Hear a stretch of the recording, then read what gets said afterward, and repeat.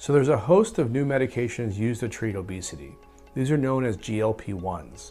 You may know them as semaglutide, Wegovy, Ozempic, Mounjaro, tirzepatide, or Zepbound. These drugs are injections. These are injections that you would give yourself once a week. GLP-1 is a hormone that is made by your body already. This hormone, when the levels go very high, goes to your brain, tells your brain that you're not hungry, goes to your stomach, tells your stomach, leave that food there so that food that you eat stays in the stomach longer. These people lose weight because of this injection, and this injection is all the craze. So the history of GLP-1 is fascinating. GLP-1 was actually discovered from bariatric surgery. We found that by doing these operations, whether it's sleeve, gastric bypass, needle switch, people made more GLP-1. And that GLP-1 caused their diabetes to improve very quickly and caused them to lose weight. Ultimately, they were able to isolate this hormone, this GLP-1, from the spit of a lizard. And now that spit has been modified into an injection that we can now take to replicate some of the benefits of bariatric surgery through a shot. So these GLP-1 drugs, they started off as diabetes medications. As a consequence of their treatment, people lost weight. So now they're indicated for both diabetes as well as weight loss. The general recommendation is that someone needs to be above a BMI of 30 or above a BMI of 27 with diabetes to be considered candidates for these medications. These injections do have some side effects.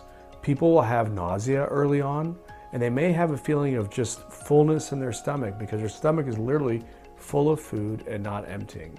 The most common concerns that we see, or the complaints that we hear from our patients, are nausea, diarrhea, or constipation. We also worry about getting pancreatitis. So there are three types of patients that get put on these medications. The first type of patient is someone that's simply trying to lose weight. The second type of patient may be someone that had bariatric surgery years ago and is now starting to see the weight slowly creep up. That patient would also be a good candidate for bariatric surgery. And the third type of person is someone who is too big, maybe 500, 600, 700 pounds, trying to get bariatric surgery, but they're not safe for surgery. They're not healthy for anesthesia.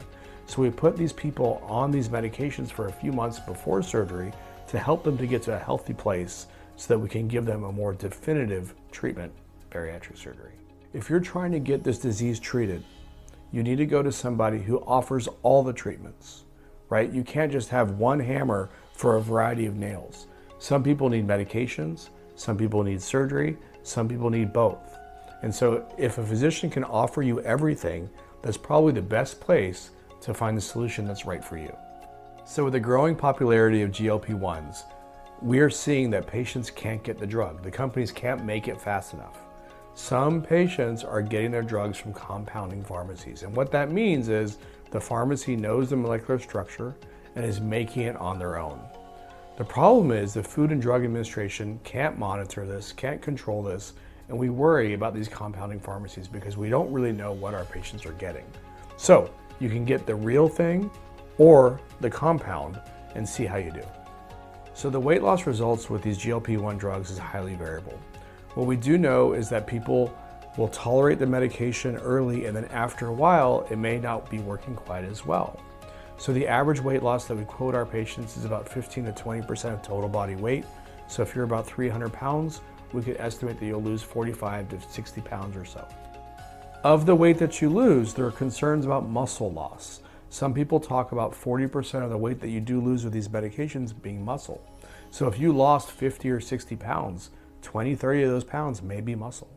The other thing is when the weight comes back, we're not sure that the muscle comes back. So if you stop the drugs and you regain weight, after all, any medication stops working after you stop it. If you regain that weight, you may not be regaining the muscle that you lost. So people who are on these medications need to A, fill their stomachs with the building blocks of muscle, protein, and B, do a lot of resistance exercise to maintain the muscle they do have.